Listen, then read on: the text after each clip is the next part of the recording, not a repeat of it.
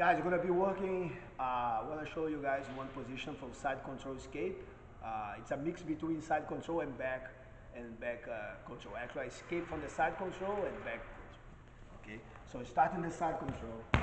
So usually as a side control, you never want to really give your side control. Usually before you give the side control, you always scramble, turning your back and keep the scramble situation for you get out.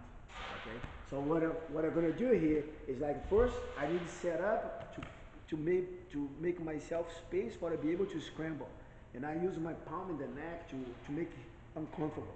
And that way I have know how to bring my arm outside. Even when he doesn't getting close to me, now my elbow, once my elbow's here, I use my elbows, I have enough space, I push him to my back. I have enough space to go up. But here, with my elbows, that's the point. So I have some options for you. I'm going to use my body. I'm going to move my hip to open a little bit space to I hook his knee over here. I want to hook his knee, but also my knee will lock for he not get out. He cannot escape from this. So his option is always put my back in the ground. But before I put my back in the ground, I don't want to get locked with my elbow here, and then he can go to arm triangle. Okay? So when I come back here, when I lay down, I'm going to open my elbow to make sure that I touch my back in the ground, okay, in my frame. So I use my legs to lift his leg.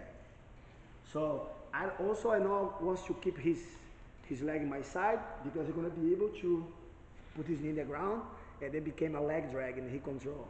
So every time that I have the leg up, I need to make sure that I have to the 50-50. From the 50-50, then I can switch. I can switch to X guard. I can switch to attack the 50-50, or I can start using hooks to go to the back. So actually, from 50-50, I'm going to have some options to scramble and attack. But the more important right now is how to get out from the bottom position. So again, the side control, I'll be push the neck to have space to lift my elbow. So I'm going to put him in my back. So I use my elbow to put him in my back.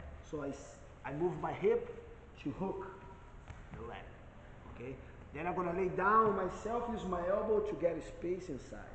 To lift, and then go to 50.